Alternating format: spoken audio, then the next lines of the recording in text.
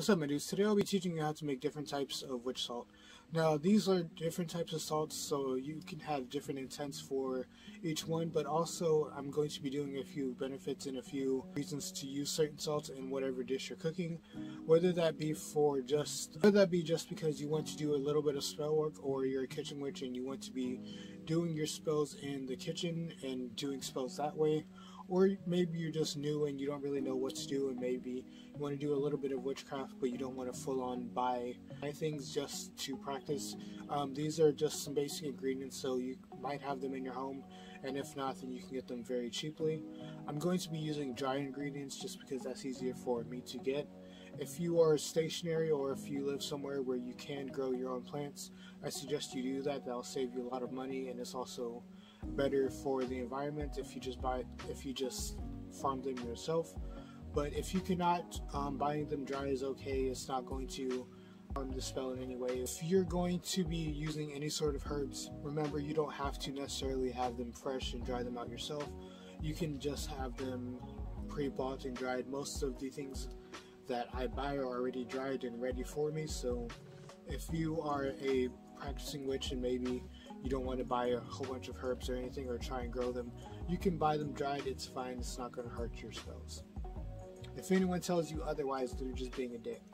And also, these herbs can be burnt and also ingested. So if you're going to be making black salt, you can either make it with charcoal and burnt herbs and salt, or you can only do burnt herbs and salt. I'm not going to be using charcoal simply because I do not have natural charcoal. But if you do have natural charcoal and you want to use that, then you can. It will just make your salt a lot darker, and also charcoal itself has some properties in it that you can incorporate into whatever spells you're doing.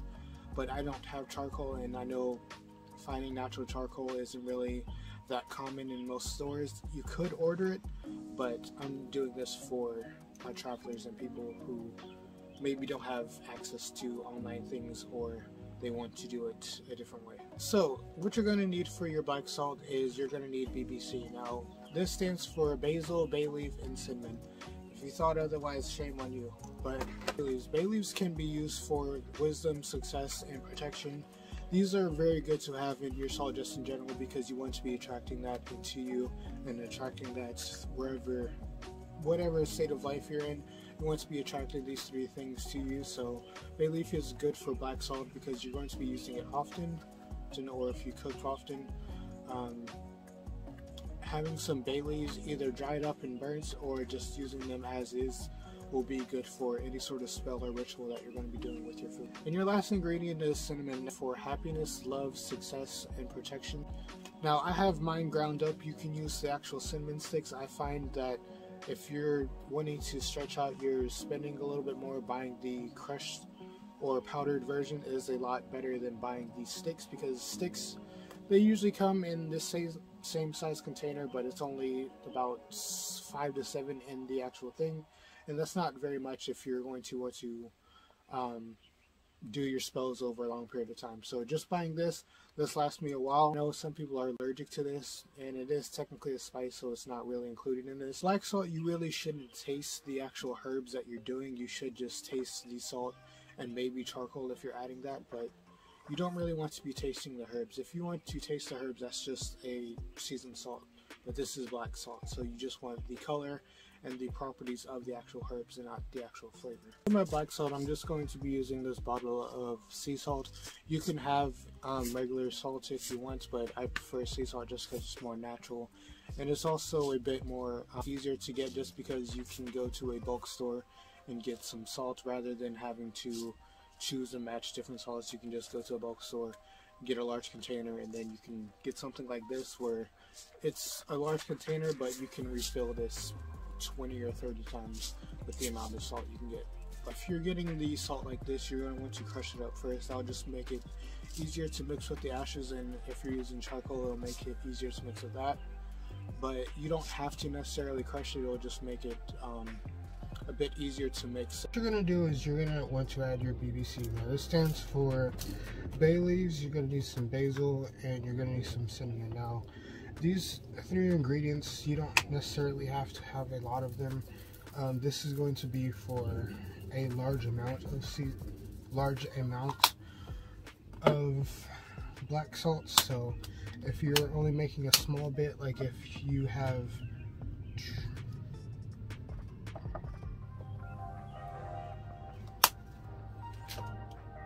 so with your black salt, you can either have it in a container like this, so it's a larger container, so you need a lot more seasoning and a lot more salt, or you can have it in something like this if you're going to use it more sparingly.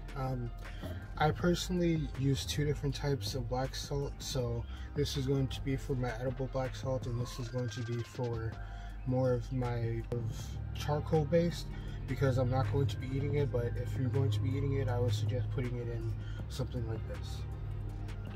And all this is just a hot sauce container that's scraping it. As you can see, it's not completely done. It's kind of wearing off, but it looks nice.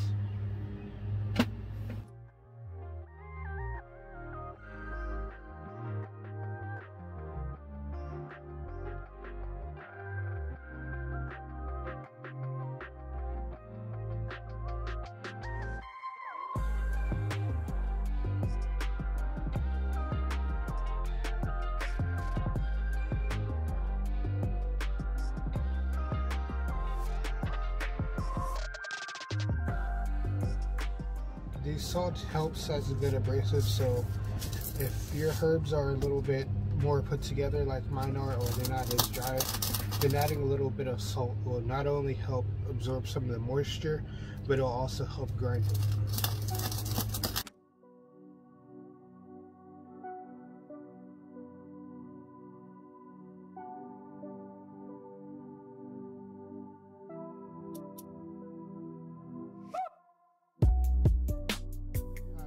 Your spices pretty ground up. It doesn't need to be perfect. If you have a grinder, then you can grind this up even further, but this is going to be fine.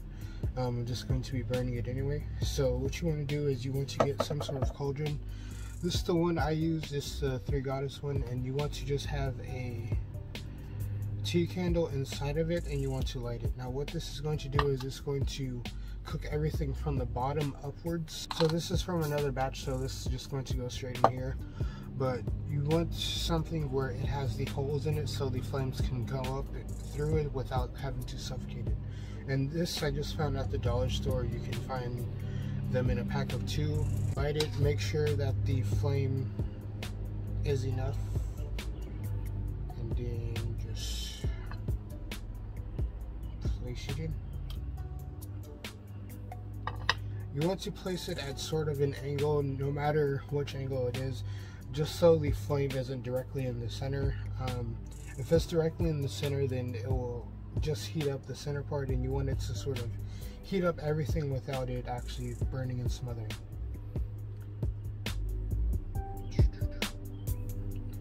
So as you can see, this is already lit, and once that gets going, then I'm going to add my spices.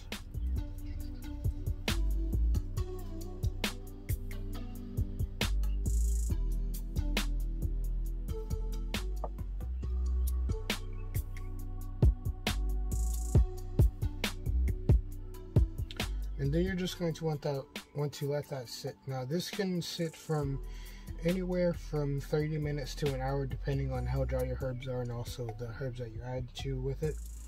I usually just let this go until I don't notice that it's burning anymore. If you would like, you can also set the top on fire. That would just help burn it from the top and the bottom, but this is fine. I'm just going to let this sit, and then I'm going to come back when it's fully burnt, and then you can add it with your black salt. Since most of this is done, I'm just going to go ahead and sift it.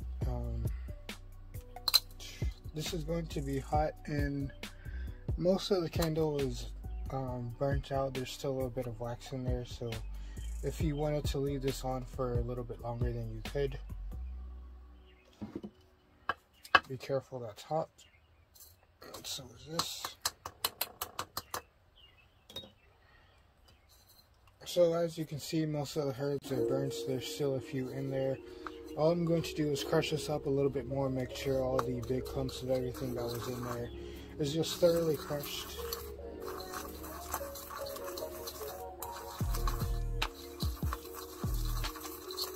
And as you can see, there's still some of the larger pieces of bay leaves that didn't get crushed.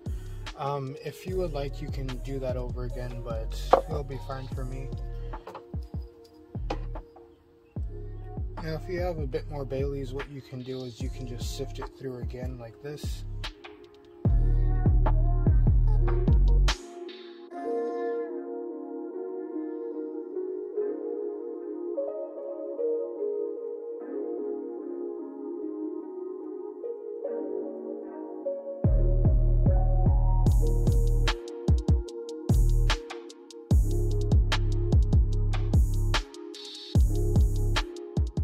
Else can just be reburnt in your cauldron, but this is enough for me, so it'll be fine. So I'm just going to take my container,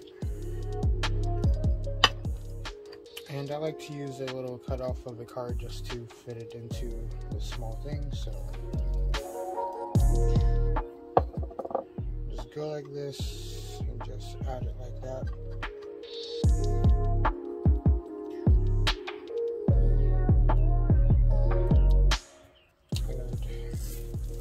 Salt.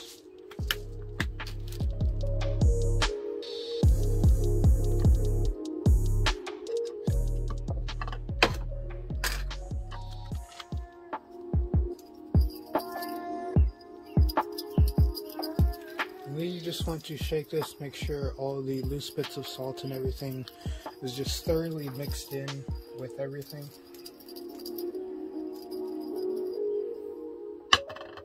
And there you go. Now this only makes about to there. If you want to fill the whole bottle, you would just use more herbs. This is just a test video, so I'm not going to make the entire bottle on camera. But if you just keep burning your herbs and keep adding salts and everything, then eventually you can have a larger amount of salt.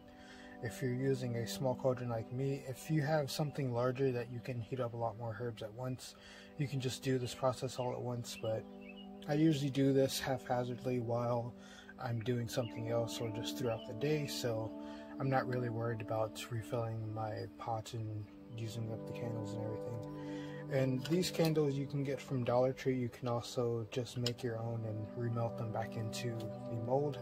I have a few larger candles that I actually use for this, but this is just for the video. But yeah, that's how you make black salt. And since this is mainly just ashes and a little bit of herbs and some salt, if you are someone that has a very sensitive palate, this might not be for you, just because of the actual taste of the salts. But if you would like to make it, then now you know how to make it. Yeah, that's the end of the video. If you'd like to, make sure to like and subscribe. I'm going to be posting videos every week. And if you would like anything specific, or you would like to know anything specific, just leave it in the comments below. And I can either make a whole video about that, or I can just tell you in the comments. I'm liking that I'm actually starting to get more of a fan base. I'm at 57 subscribers now, so I'm very grateful for that.